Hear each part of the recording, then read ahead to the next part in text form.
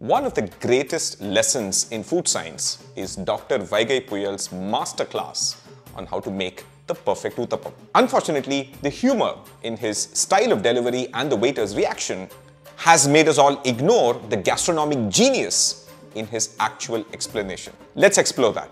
என்ன பண்றீங்க? ஒரு சம தண்ணி எடுத்துக்கங்க. அத தோசைக்கல்ல ஊத்தி அதுக்குன்னு வழக்கமா ஒரு விளக்கமாறு வச்சிருப்பீங்கல? ஆமாங்க. அத அடிபக்கமா திருப்பி சரிங்க. வரட்டுன்னு ஒரு 4 இழுப்பு இழுத்து சரிங்க. நல்லா கழுவி விட்டுருங்க. சரிங்க. Most people assume that the use of water on a cast iron griddle is to wash off bits of previously cooked dosa. That's not the only reason. When you cook on cast iron repeatedly with oil, it polymerizes and forms a thin layer that is non-stick. This is what's called seasoning cast iron. So to make sure that dosas don't stick, you must not wash the surface too rigorously with rough materials like steel wool. That's why he recommends a coconut twig-based broomstick. Will not remove the thin, non-stick layer of polymerized fat.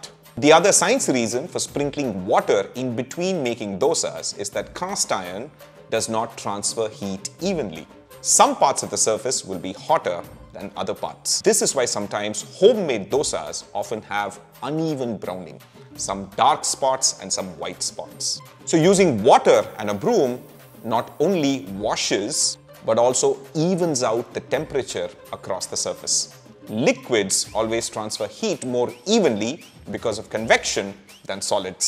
When you make a dosa, the goal is to use the smallest amount of batter to make a dosa with the largest surface area. This will ensure the thinnest and therefore the crispiest dosa, because more surface area exposed to heat equals more evaporation of water equals more crispness. But an Oothappam is trickier. If you make the surface area larger, then you don't give enough time for the toppings to cook, because the bottom will brown too fast. If it's too small, then the thickness of the Oothappam will be too much and the insides will not cook. ஒரு கிண்ண நிறைய மாவு எடுத்து பெரிய ரவுண்டாவும் இல்லாம சின்ன ரவுண்டாவும் இல்லாம சரிங்க. So neither too big nor too small.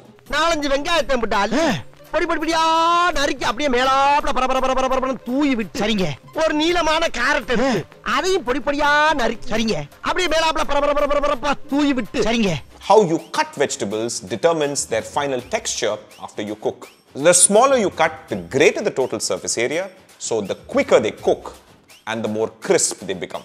With onions and carrots, cutting them really small also ensures that the Maillard browning reaction happens more efficiently. And note carefully how he recommends not putting the onions and carrots from a low height but from a higher height. Again, that is Michelin star level advice. If you want even distribution of something, you need to drop it from a higher height. Important for salt, podi, onions and carrots. ஒரு 16 கரண்டி நெய் எடுத்து சரிங்க. அதுல 6 கரண்டி நெய்ய உள் side அப்படியே லேசா விளாவி விட்டு சரிங்க. 10 கரண்டி நெய்ய தோசைக்கு வெளி சைடு அப்படியே மேலாப்ல விளாவி விட்டு சரிங்க. Rule 0 of delicious food is use as much fat as you can. Fats transport flavor. Because the outer circumference is larger, he recommends 10 ladles of ghee on the outside and 6 on the inside.